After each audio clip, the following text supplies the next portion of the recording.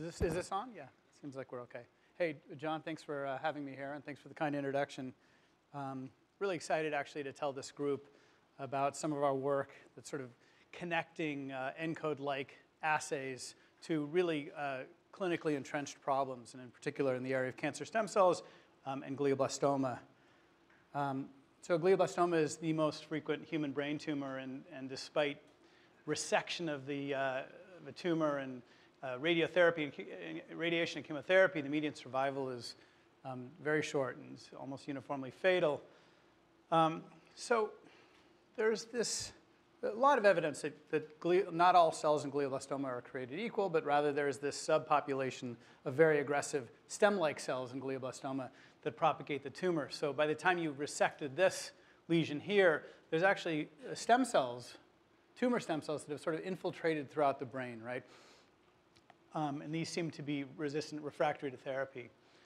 This is sort of a model of cancer stem cells. I don't mean to say that all cancers have stem cells, and it's a really controversial area. But in glioblastoma, there is evidence that not all cells are alike, and that there are these purple cells that can both self-renew and propagate tumors. And for the purpose of this talk, I'll call them cancer stem cells or glioma stem cells. One can model these cells, and this is what we do. We actually take human tumors resected at MGH in surgery, and we can either expand them in stem-like conditions, in serum-free conditions, as glioma spheres. So these grow up spheres. They look a lot like neural stem cells that you might be isolating from stem cell ES cells or something. But these glioma spheres, they express CD133, which is a canonical marker of the stem-like state, and they're very aggressive. So you can put as few as 50 of these cells into a mouse brain and orthotopic xenotransplantation, and they'll cause a tumor, right? So these are tumor initiating and they're tumor propagating cells. You can take the same human tumor and you can expand cells in serum, and these grow a cell line, kind of the conventional type of cell line that we all might work with. These cells, though, they don't express CD133, and you can put hundreds of thousands or millions of these cells into a mouse and they won't do anything. The mouse is just fine, right? So these cells won't propagate tumors and they lack stem-like characteristics, okay? You can differentiate these cells, so you can put these cells into here, into the serum conditions. They'll differentiate and they're no longer tumorigenic, right? So there's sort of this directional thing that these are sort of a primitive state and they will differentiate, right? But you can't go back. You take these cells in serum, these non-stem cells, they won't go back to this initial state. They basically won't proliferate in the glioma sphere. So this was very interesting to us and led us to this question of whether we could reprogram these differentiated cells into tumor-propagating glioma spheres, okay? So we basically set up this strategy where we were going to look at the enhancer landscapes and the transcription factors, and then we would sort of test the ability of these TFs to reprogram, right, these cells into the glioma spheres. So whether we could identify something like a TF code for glioblastoma, okay? So this is just very familiar now to this group, but this is basically, I think, a pretty striking picture that says, well, if you take 3 different patients' tumors and you expand them in the stem-like conditions, you can see that the SOX2 locus is very active, and there are these sort of H3K27 acetylated peaks in the ChIP-seq profiles that are enhancers in the SOX2 locus. But if you take these same tumors and you expand them in the differentiated cell line conditions, this is a very quiet locus, right? SOX2 is off, the enhancers are off. Conversely, if you look at some locus like BMP4, which is associated with differentiation, you see precisely the opposite, right? So in these cases, it's not which patient's tumor you're looking at. It's whether you're isolating and expanding a stem-like population or a differentiated population that is underlying at least this landscape. But I think you can see it's more striking when you now, each little row here is a different candidate enhancer or K27 acetyl peak in the genome.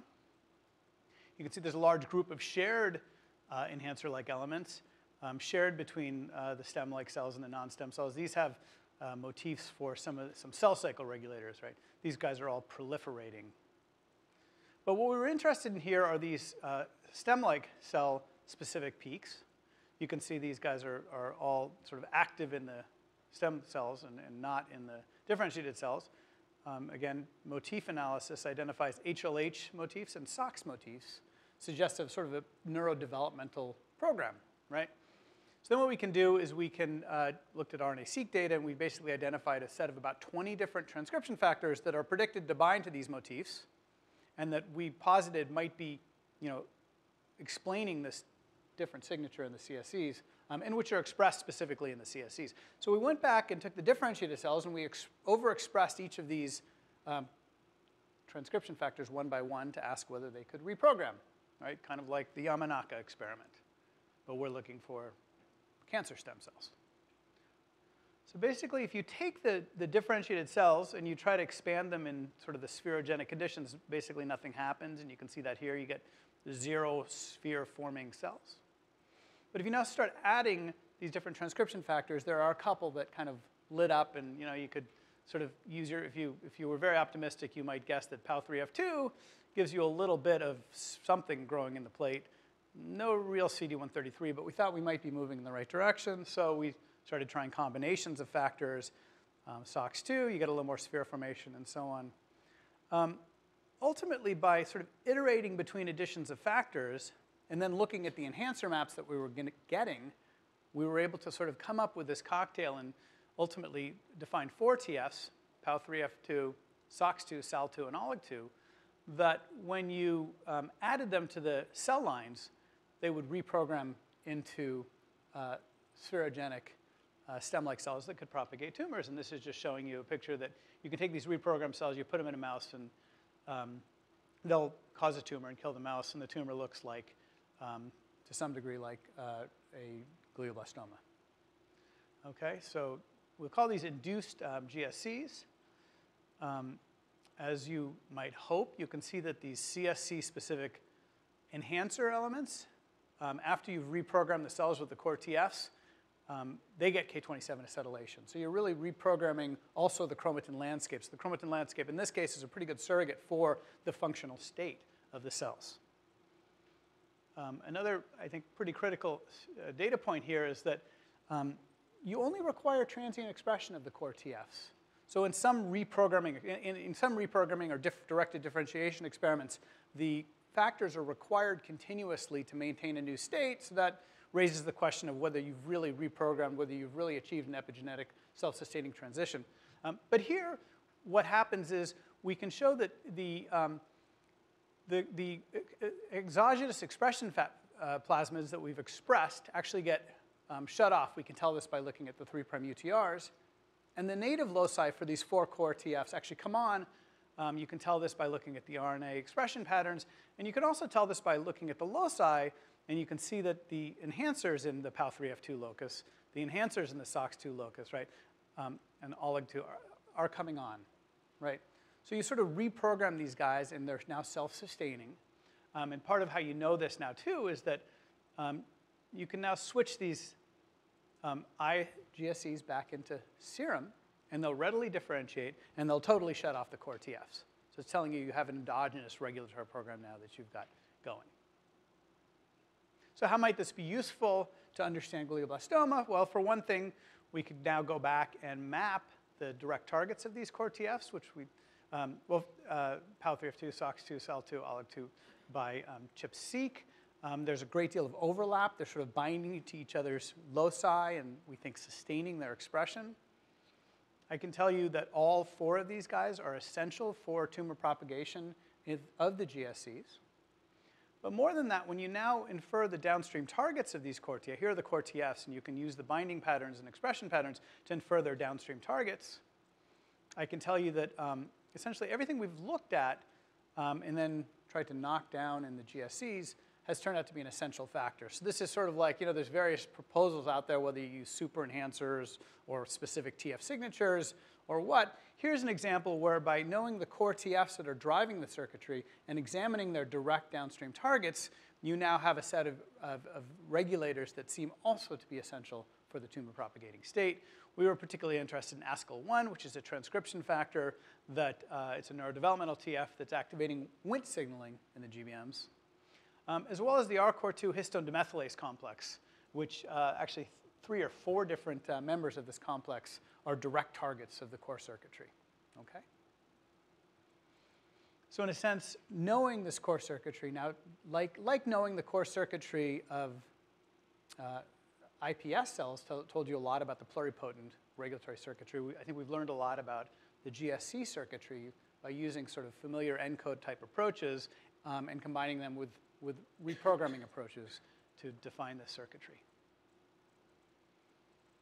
So, but I kind of told you this was, at some level, it's a very fundamental project, I think, but it's clinically driven.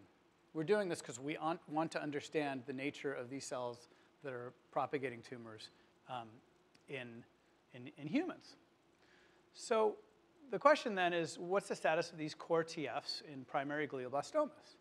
So here we actually did a series, we did flow cytometry as well as immunofluorescence analyses. We labeled antibodies that recognize each of the core factors. We also used CD133 antibody. And we stained slides of primary glioblastomas from patients. And we could see there's a great deal of heterogeneity, as you might expect. Glioblastoma is a notoriously heterogeneous tumor, variable expression of the core TFs, but there clearly are a subpopulation of cells, the pink ones here, that we know are coordinately expressing all 4 of the core TFs in the tumors. Okay? And when we do flow cytometry, we look at all the markers. These guys, I can tell you, are also CD133 positive, which is one of the markers that enriches for tumor propagation. So it's very likely that there are surrogates within primary tumors that look very much like the stem cells that I just sort of functionally described in our model, such as shown here. Okay?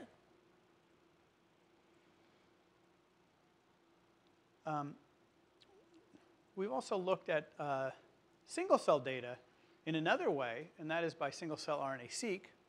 So by single-cell RNA-seq, again, of primary tumors, one can learn a little bit about the regulatory programs in the primary tumors. And this is a short talk, and I'm trying to focus on regulatory elements a little bit, so I'm not going to give you much on this single-cell RNA-seq. Except I want to tell you one interesting property. We looked at a few hundred cells from a few different glioblastomas. We saw a lot of heterogeneity within each tumors. There's a variety of transcriptional programs. These tumors at the RNA level, as you might expect from that last picture, are very heterogeneous. But what we wanted to take this opportunity to ask about the stem-like transcriptional programs and its presence in primary GBM. So we defined a stem-like signature based on, which is composed of genes that are expressed at low levels in these differentiated cell lines, okay, but are highly expressed in the GSC, the stem-like model that I talked about earlier in the talk. And then we asked, what is the expression pattern of these genes in single cells from a person's tumor? So this is just one tumor from a patient, and we looked at about 70 different cells. And I think you can see that there is a population of cells at the right side of the slide here that are highly expressing a lot of the genes in this signature, okay? So together with the last picture where I said, well, we've got the core TFs and we've got a protein level analysis, so we've got stem-like cells that emulate our model in tumors. Now I'm telling you that we've also identified cells with a transcriptional signature that looks a lot like what our model looks like, okay?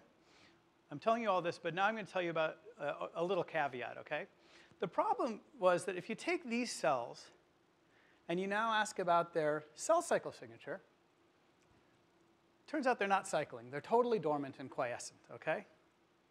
So we have this model of CSCs with the right neurodevelopmental programs that seems to be emulating something in a tumor, yet our CSCs are proliferating like mad, like probably most of the cultures that people work on in this room, because if a culture is not proliferating, it's hard to work with. But the real in vivo GSCs with this developmental program seem to be out of cycle and pretty much quiescent and dormant, okay? So this presents a bit of a challenge to us as we think about modeling and targeting, okay? I'm going to tell you now how we're trying to get at this population. I'm going to come back to the population in a second, but I need to just sort of talk for a minute about therapeutics, okay, before I get back there. Okay, so receptor tyrosine kinases. So RTK inhibitors, of course, have been a dramatic advance in cancer research, and Brian Drucker and Charles Sawyers and others have shown that this miraculous inhibitor of BCR-ABL practically cures CML. This RTK inhibitor basically ablates this whole population and this whole tumor. So this led to a lot of excitement, and now RTKs are being used in many settings. GBMs, gliomas, seem like a perfect setting to use RTK inhibitors, right? Look at the genetics of glioblastoma. You've got EGFR amplification, a huge proportion, right? You've got PDGFR amplification in others. Altogether, about 67% of brain tumors, glioblastoma brain tumors, harbor an amplification of an RTK.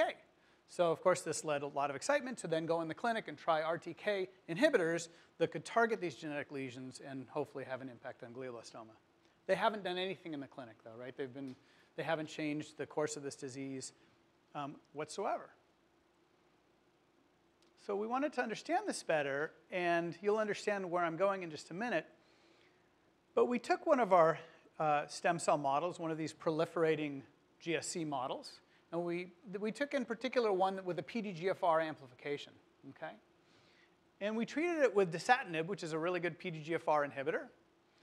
You can see that dasatinib, this particular population is very sensitive to dasatinib. Pretty low concentrations of this inhibitor kills the cells, okay? This is in contrast to a couple other glioma lines. So if you take a glioma stem cells from an EGFR amplified one or a MYC amplified line, they don't care about PDGFR, so they're insensitive to dasatinib. Okay? But look at this. Even in these cells that are supposedly totally dependent on PDGFR, there is this sort of window here where about 5 to 10% of the cells just won't die, and they remain viable. If you culture them out for a while, they actually start proliferating very slowly. Okay? And they're quite insensitive. We call them persisters. I'll call them GSC8 persisters or whatever, persister stem cells.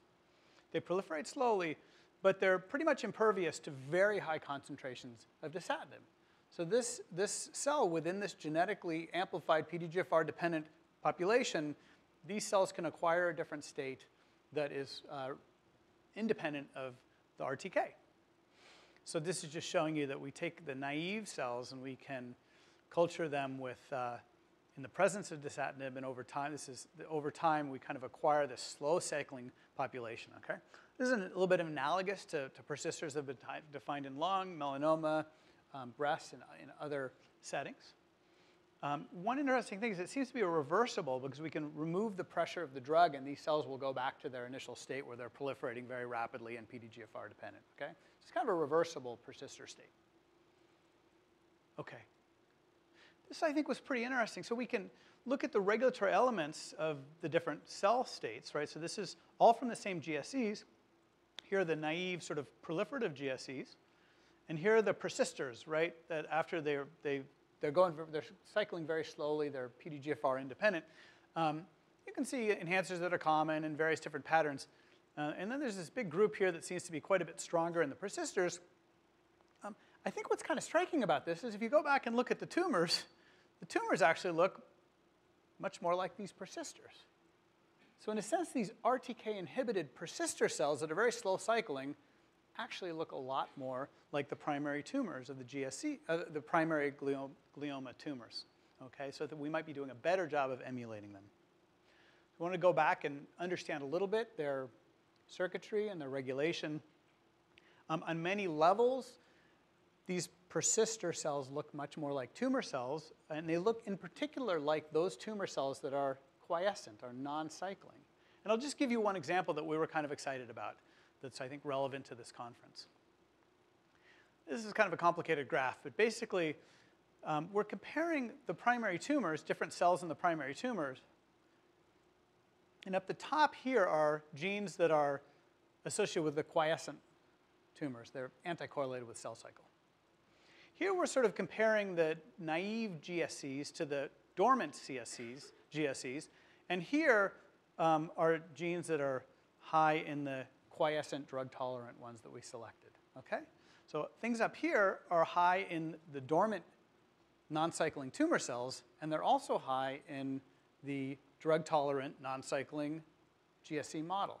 What are the genes? Well, we were pretty struck that this is just packed full of KDMs, lysine demethylases, genes that encode these enzymes that remove the methyl marks off of histones.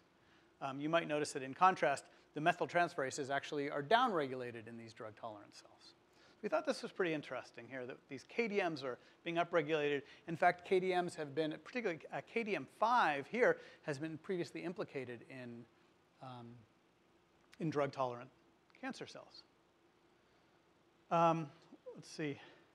I'll tell you just I don't have a slide here, but we've spent a while looking at KDM5 actually, and it turns out that KDM5 does not seem to be the critical player here. We can inhibit KDM5, we can knock it down, we can actually pharmacologically inhibit it, but the cells don't care. The persister cells don't care. So they don't seem to be dependent on on KDM5. This is the one that removes lysine 4 methylation, okay?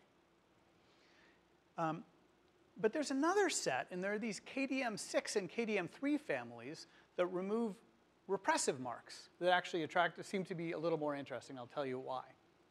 First of all, if you look at K27ME3 repressive sort of polycomb peaks in the naive cells, you see pretty good signal. And then as these cells transition into this drug-tolerant persister state, there's a global erasure of K27ME3. You can actually see that, let's see if I'm going to highlight it. You can see that here in the SOX2 locus, where you see pretty good signal for K27ME3 in the naive, and then it kind of goes away a little bit in the persisters. But it's a very global effect. So you're erasing this repressive mark. You're doing the same thing, maybe equally dramatically, to K9ME3, another repressive mark. And I think you can see a region here where you've got some pretty strong K9ME3, and the persisters sort of have erased that, and it's very flat. Okay? There's a KDM6, which is the one that removes K27ME3. There's an inhibitor, GSKJ4. It's not a perfect inhibitor, but it actually seems to work pretty well, because if you look at the naive cells compared to the persister cells, and then the persister cells treated with the drug, the K27ME3 comes back up. So the drug sort of blocks this demethylation effect, okay? And actually what was really striking is that these persisters are really, in red here, you can see that these long-term persisters are very sensitive to GSKJ4. So they're very sensitive to an inhibition of the KDM6 at very low concentrations, suggesting that this erasure of these repressive marks may be essential for these cells to transition into this drug-tolerant quiescent state.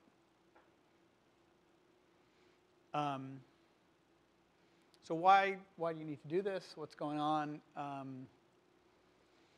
Well, the persister cells have an altered developmental program, as you might suspect. So this is just looking at comparing naive to persister for K4 methylation and for K27 acetylation and for K27ME3. And we see a number of loci where there is K27ME3 sort of silencing genes in the naive cells. And then this gets erased in the persisters, and up comes K27 acetyl, up comes K4ME3. We looked in general at the pathways. There are a couple things that come on. One is very primitive neurodevelopmental genes that are associated with primitive neural stem cells. The second is Notch target genes. And in fact, there's some very interesting literature in the neural development field that suggests that in radioglial development and very primitive embryonic development of neural stem cells in their transition to transient amplifying cells, Notch and RTKs are sort of antagonistic and having a complex interaction. So the most primitive neural stem cells that are quiescent have Notch. The transient amplifying cells get the signal from EGFR that causes them to rev up and proliferate a little bit. This is happening in a very narrow window of development, but we think this may be emulated in glioblastoma.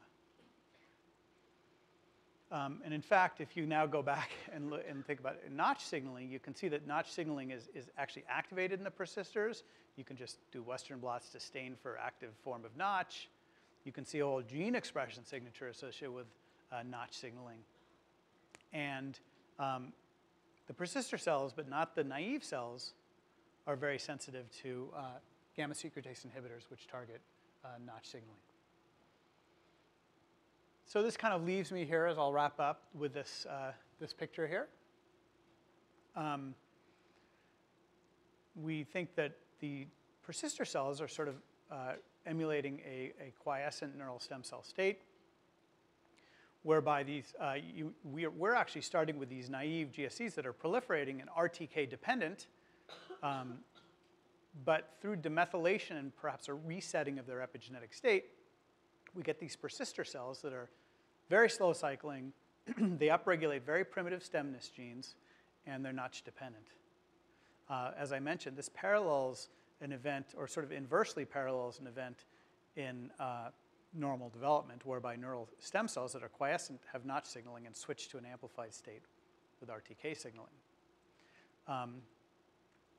We're very interested in how KDMs are working, we think, to sort of help allow the transition between states or back to this primitive state and allow particularly erasure of repressive marks or a repressive state can allow the right enhancers to come on and sustain this state.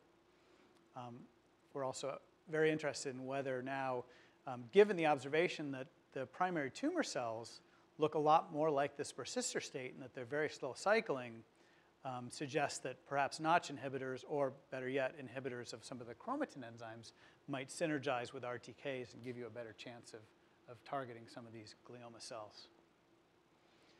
So my final slide, I've shown you that enhancer landscapes distinguish these tumor-propagating GSCs from conventional cell lines that don't propagate tumors and don't have this functionality. I've shown you that we can identify core TFs that are sufficient to reprogram GSCs, and these sort of define, their targets define essential drivers of the stem-like state. I've also told you about that there's a large-scale erasure of repressive marks seems to allow GSCs to adopt a more quiescent, drug-tolerant state that we think is emulating the primary tumors, and how this may have implications for glioma therapy that targets this other population, which we think is completely missed by existing therapies that all of them, because they all target proliferative cell states. Acknowledge Mario Suva is now a faculty at MGH, formerly a postdoc in the lab, led the reprogramming work. Brian Lau, Jem Sievers have been working on some of this, the persister cell story. The single cell work was a collaboration with Itai Tarosh and Aviv Regev at the Broad Institute and the Klarman Observatory, and with MGH Neurosurgery. And Chuck Epstein and Noam Shoresh at the Broad have been critical for a lot of the chromatin mapping work that we do.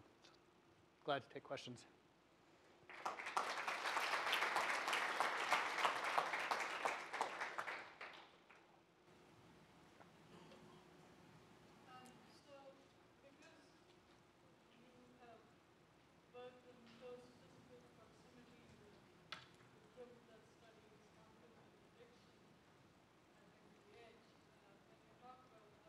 Dependent pathways for these GBM cells.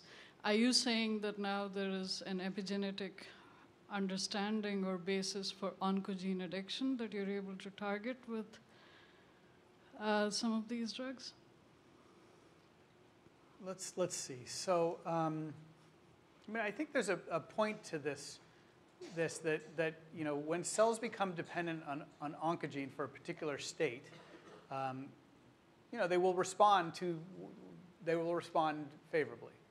And I think that model holds very well for that 8% of cells that are proliferating rapidly in the tumor.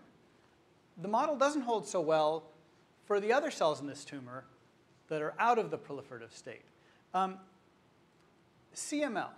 oncogene, it works perfectly. In CML, 99.9% of this chronic leukemia, 99.9% of the cells are in this proliferative state, are driven by BCR-ABL, and so if you give them Gleevec, you practically cure them. There's about 0.1% of the cells still in the bone marrow. You probably need to give them Gleevec for a while until those sort of peter out, right? But it's a cure almost. Glioblastoma is the opposite, right? That fraction of oncogene addicted cells is that 8% that's proliferating, where there's 92% sitting in this dormant reservoir or something like that. So the model's great. It just depends on the tumor. And a lot of tumors have a very high fraction of dormant cells in this other state, other epigenetic state that can transition. And that poses a huge problem to using RTK inhibitors on their own in the clinic. You have to combine it. Thank Great talk. Quick question with regards to the state of your persistent cells. Do you think they're under epigenetic instability? So the global reduction in K27ME3, for instance, do you think that that's true of all cells? Or if you do IHC, you see that there is like still a variability in some having high levels, some having low levels, and by the chip, it all looks down because the signal from all over is negated. Could it be that you have a massive amount of heterogeneity? I don't think that, I mean, it's certainly possible technically. And in the tumors, I can't even say what they look like in the tumors. But in the actual persister population that we're studying, where I showed those things being erased, I think if there was a lot of epigenetic variability from cell to cell, there'd be some regions with middle levels and things like that. But in regions that are really repressed in deserts, where K27ME3 is sitting, it shouldn't be coming on enough, and it's gone. Yep. So the fact that those deserts also get totally erased, and there's no rationale that you think some population of cells is expressing this desert, tells me it's a global effect hitting all the cells in our model. Again, I don't know what's going on in the tumor. It's very hard to work with single cells from the tumor in terms of understanding their chromatin. But it's a good question. I mean, we need to try to understand. Good. Great. Thanks.